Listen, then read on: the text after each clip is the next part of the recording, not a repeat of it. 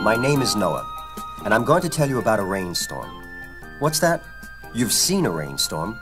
Oh, I'm sure you have. But I'll bet you've never seen one like the one I'm going to tell you about now. Now that was a rain. A mighty rain. And here's how it came to be. It all happened a long, long, long time ago, and a long time before that.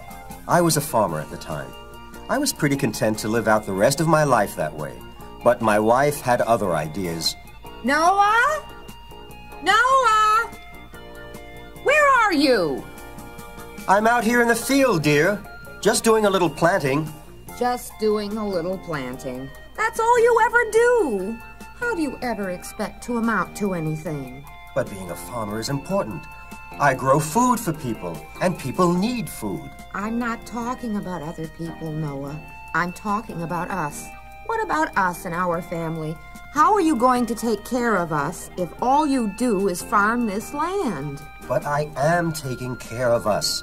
I built our house with my own hands. I trade the food I grow for clothes for you and our sons. We eat well. Really, dear, it's a good life we lead. Not as good as some. What do you mean? Oh, you know. There are plenty of people in this village who are better off than we are. Some of my friends have married very well, let me tell you. Very well indeed. Like who? My friend Helen. Her husband is a banker. He makes lots of money. He steals lots of money, you mean? Everyone in the village knows he's a crook. He lends money out at very high rates to the poor people. And then when they can't pay, he takes their land and their houses and their crops. I suppose you want me to be like him? Would it hurt you? It's not right.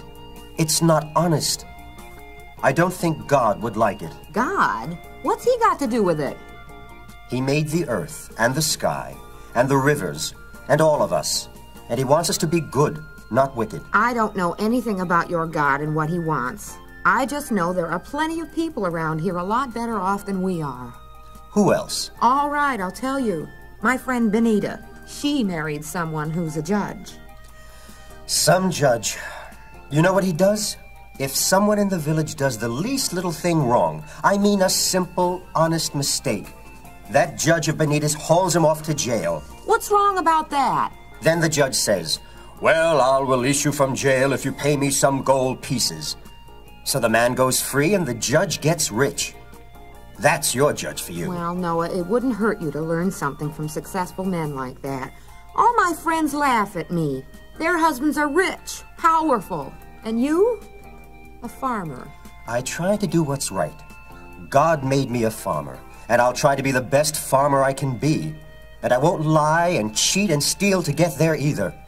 There's enough of all that around us now. And I'll tell you something else. What is it? If I were God, I'd be angry at all the wickedness and dishonesty and lying and cheating going around. If you were God, some dream, Noah. Why, you're so little and poor that God wouldn't be seen even talking to you. What do you know about what he'd want? I just believe, that's all. I think that people have to be good, that's all. Then you're an old fool, and you're all alone thinking that people should be good. That's not how people get ahead. I have to go inside and wash some clothes. Rich people have servants to wash their clothes for them, but not us. No, you're too good for that. You're too good for that. My husband's too good. Oh, dear.